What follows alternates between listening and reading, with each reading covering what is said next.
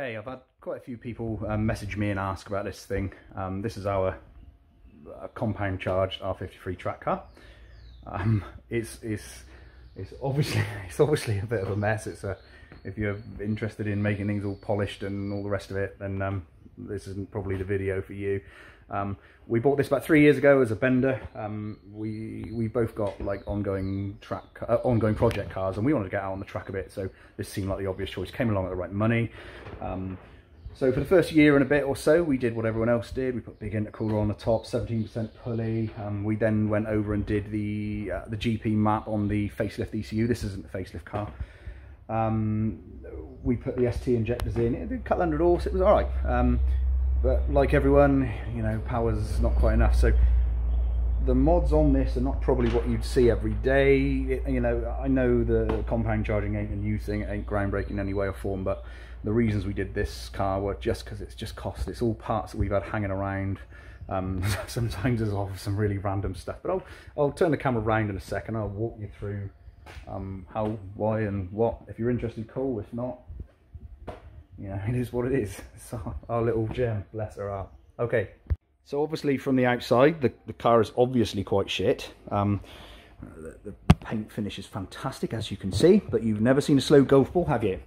So why is it green? It was grey. Bonnet came over. We had a funny coloured door on it because, like I say, we bought it crashed. We ended up just getting some NATO green and rollering it one afternoon like you do.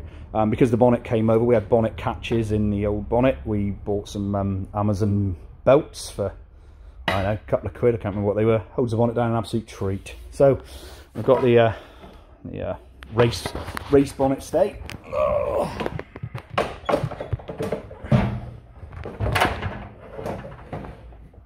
Okay, so this is where I'll start going through. So let's first go through drivetrain.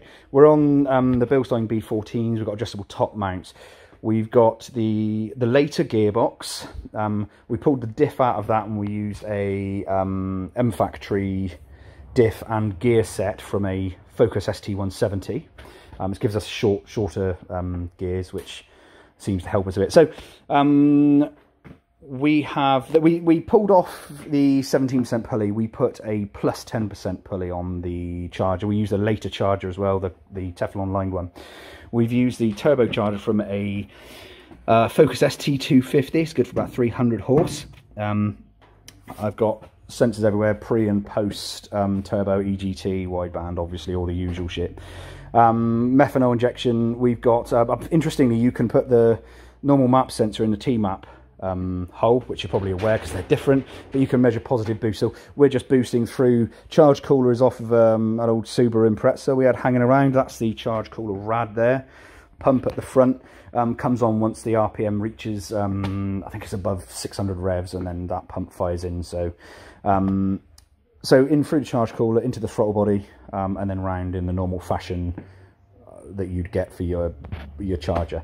We've had little bracket again. It's all it's all obviously quite crap, but it all just works. So it's completely stripped inside and out. It's literally just our budget track toy. So far we've got the wheels off of a friend of mine sold me them. They're off an MG. Job done. So Ford ST170 gearbox, Ford turbo. We made the manifold. It's just like a log manifold. Stainless steel. I put some pictures up somewhere else if someone's interested. Coil bracket we just moved up out the way with a little fold there, just a bit of a heat shield. Nothing more to be said really. Oh, we fucked the ECU off. We put a max ECU in there, which I'll show you now. Okay, let's get inside, I'll show you. So yeah, it's all exciting in here. Nothing to be said really in here. It's just a pair of crap seats. Gutted it out. Max ECU. Obviously we've got the tablet there. That's the air filter. We kind of ran out of room under the bonnet. Again, we don't really care much about the car, so it just needed to work. So yeah, let's start her up. You can hear the Charger, hear the Turbocharger spool up immediately when we fire her up. So this is where we can get the interesting stuff. So we've got 3 sets. This is obviously all our data. We can, I'll rev it for you.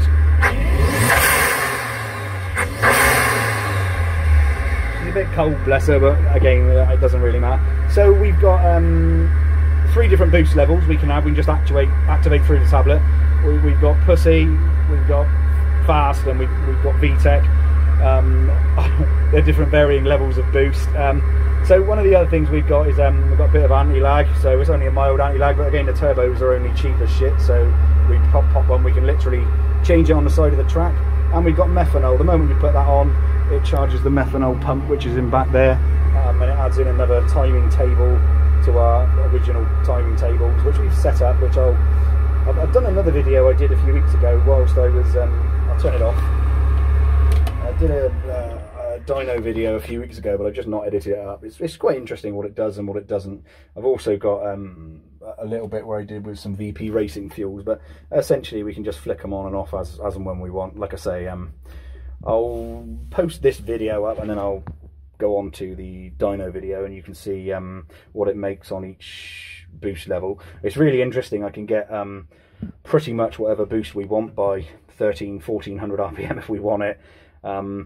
It really boosts massively. We've gained something like 100 foot of torque at 2,000-3,000 revs. Again, I'm not overly bothered if we bend the rods. We know full well we're going. Oh, it's a steering wheel off an XR3i that we had ages ago.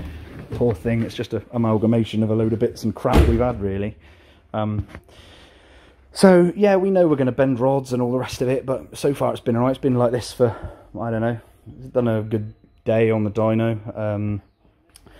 I'm just looking forward to getting out on the track, but yeah, we know we're going to bend rods. A friend of mine's given us some pistons and rods. We've got another 2 or 3 of these motors. They're just cheap, so yeah, just see if we can bend some shit if we don't crash it. Good times roll.